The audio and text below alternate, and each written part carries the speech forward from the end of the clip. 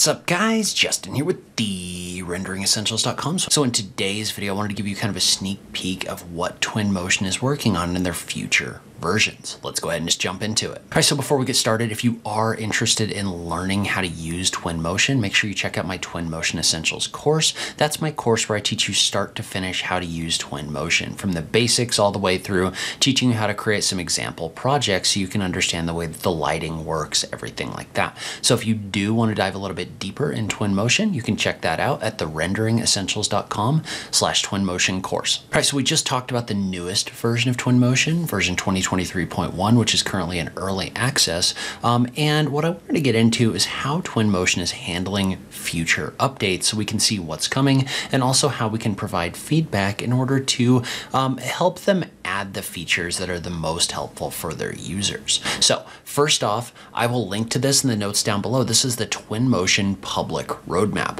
What that means is it means that Twinmotion is public about what they're currently working on, what improvements they're working on, what they're doing with the engine, other things like that. I will link to this in the notes down below, but this is very valuable for us as Twinmotion users. And so if you go to this page, notice how there's three different tabs, right? There's the released tab, there's the in progress tab, and then there's the under consideration tab. So what that means is that we can see information on any of the new features they've added, right? So like these procedural cycloramas, the LED wall, these were all added in 2023.1. You can actually click on them in order to see more information about them. Now, these are helpful because they show us what's happening with the new version, but I'm much more interested in the in progress and the under consideration because those are the ones that are going to drive the direction that Twinmotion is going to go.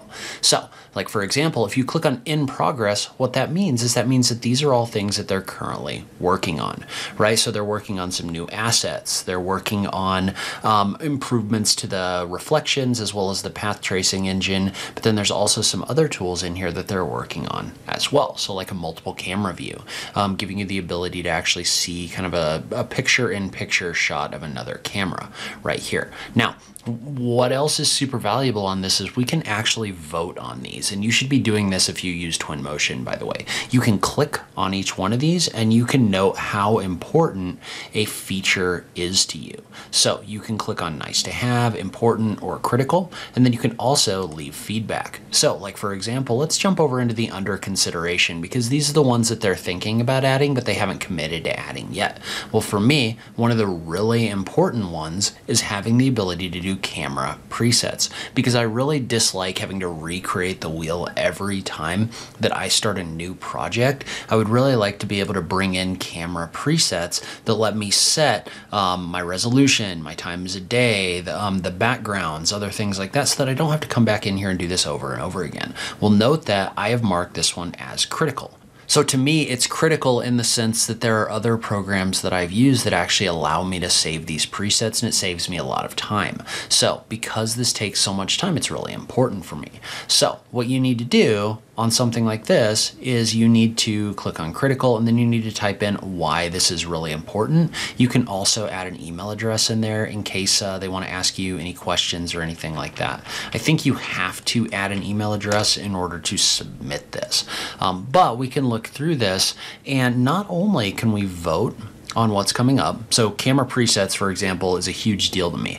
But if you don't see something in here, right? So if we look at this, there's nothing in here really. There's some vegetation enhancements, but there's nothing in here that specifically talks about the grass material. So let's say that you wanted them to improve the grass material. You can actually submit it as an idea by clicking on this button right here and clicking on submit new idea. Okay, so since I'm not seeing this in here, I'm going to submit an idea that says improve the grass placement tool so the grass doesn't overlap the things that we're trying to apply it to.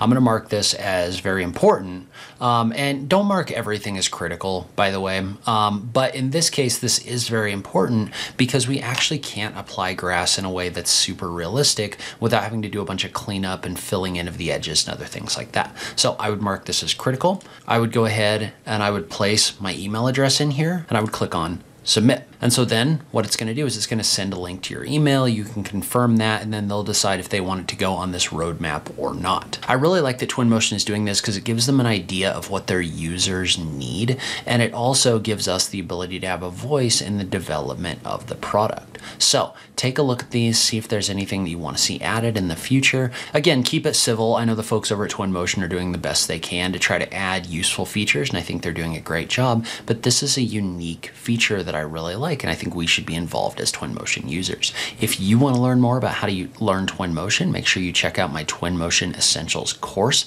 I will link to that in the notes down below. It's a start to finish course teaching you how to create renderings in Twinmotion. As always, thank you so much for taking the time to watch this, and I'll catch you in the next video. Thanks, guys.